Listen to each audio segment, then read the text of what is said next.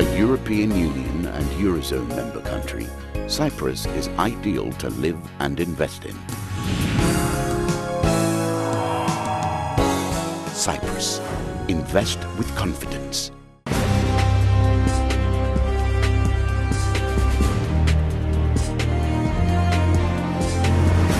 Welcome to the Financial Mirror TV Cyprus Report, sponsored by the Cyprus Investment Promotion Agency.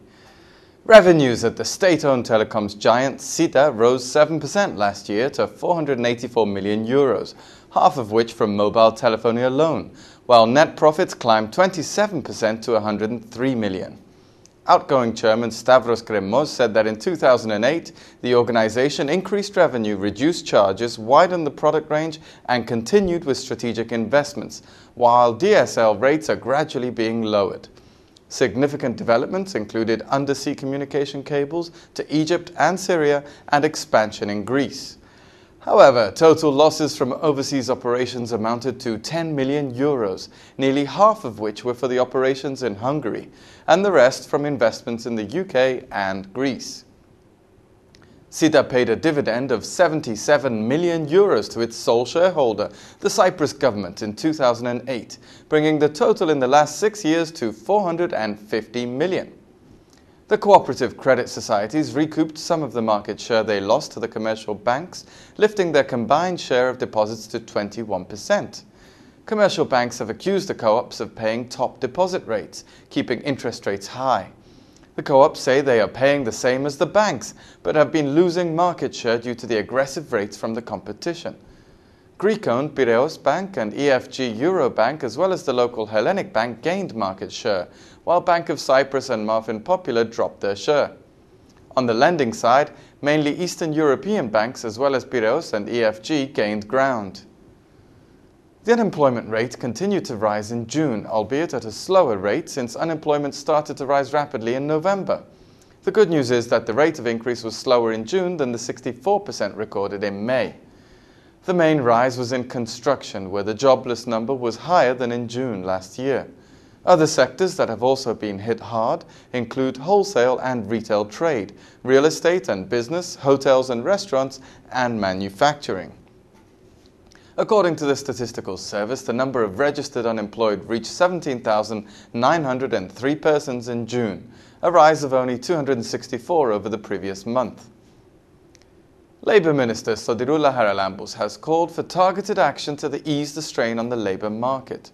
She told an informal meeting of EU ministers in Sweden that the biggest challenge is implementing policies for the short and long term that will focus on high unemployment goals, job quality and integration. Haralambous said that the access of women to the labour market ranks high in Cyprus, but that more is needed to reconcile family life with work. New guidelines should support continuous education and lifelong learning for the ageing population, environmental changes and technological innovation. The Ministry of Finance forecasts that the fiscal deficit for the first 5 months was 1.8% of GDP, compared to a surplus of 0.3% in the same period in 2008, exceeding its own initial estimates. The Finance Ministry recently insisted that the GDP deficit would remain below 3%, in sharp contrast with an IMF forecast, expecting the deficit to hit 3.9% of GDP for 2009. Affecting these figures is the continued sharp decline in company registrations, which in January-May was a quarter of the 24,000 for the whole of 2008. Applications for company names also fell sharply to 15,000 from 48,500, while certified documents also fell by 2/3 to 114,000. Research and development seems to be inching up in Cyprus, but at a snail's pace, with government spending on the rise, but it's still below the EU target of 3% of GDP by 2010. Total R&D expenditure in 2007 was €70 million, or 0.45% of GDP, slightly higher than in 2006 and 2005. Despite the nominal growth of 14% in expenditure, the share of Cyprus GDP devoted to R&D remains low compared to other countries. The EU average is 1.83% and ranges from 0.46% in the Slovak Republic to 3.64% in Sweden. Higher education accounted for half of total R&D expenditure, followed by the government, business enterprises and non-profit institutions. Areas of focus include computer and related activities, manufacturing of chemicals and chemical products, natural sciences, engineering and technology, agriculture and medical. Passenger traffic at Cyprus' 2 airports is down 6.3%, with officials saying that the arrival of new airlines such as the UAE's Etihad should help business to pick up. Alfred van der Meer, CEO of operator Hermes Airport, said that the global recession is already being felt in Cyprus, as traffic at Larnaca Airport, where the new terminal will open in November, was down 4.7%, while the drop was greater at Paphos Airport at 11%. He said that under these circumstances, Cyprus can do only one thing: open its doors and welcome new business, such as the code-share agreement signed between Etihad and Cyprus Airways. The Gulf carrier operates 3 weekly flights from Abu Dhabi and hopes to increase this frequency to daily flights. The 2 main cruise operators in Cyprus, Lewis and Salamis, are going ahead with plans to renew and expand their fleet.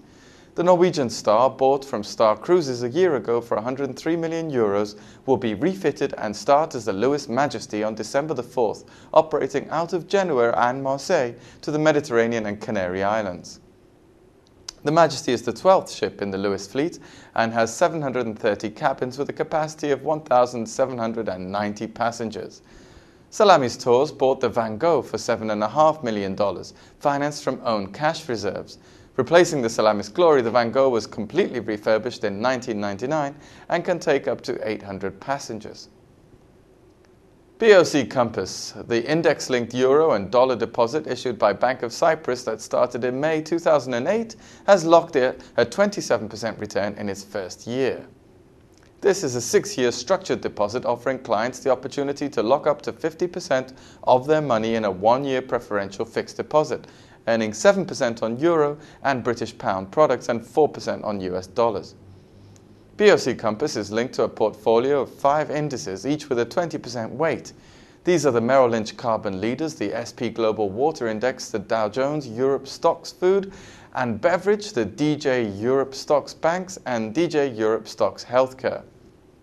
New investors cannot buy into BOC Compass, but Bank of Cyprus Private Banking has promised that new products are in the pipeline. That's it for this week. Thank you for watching the Cyprus Report.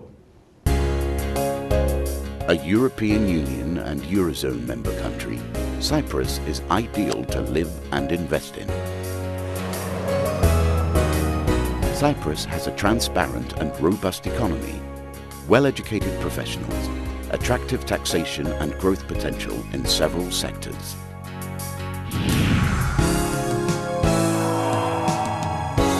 Cyprus. Invest with confidence.